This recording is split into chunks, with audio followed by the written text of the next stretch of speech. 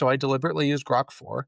I tested it against O3. I tested it against Opus 4. If it was anywhere close to the #1 model in the world, it would either be neck and neck with those two other models or it would beat them. It did neither. Instead, it lost.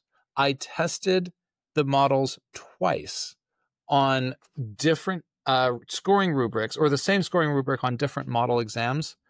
And in each case, Grok 4 scored third, Opus 4 scored second, and O3 scored first. I'm not saying that because O3 was perfect. These were intentionally somewhat difficult, and none of the models came through without flaws and defects.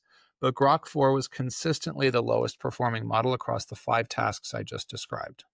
And you might wonder, well, what's in the box there? Frankly, the thing that was an issue was explicit formatting. It just could not seem to follow the explicit formatting instructions in the prompt, so it showed poor prompt adherence.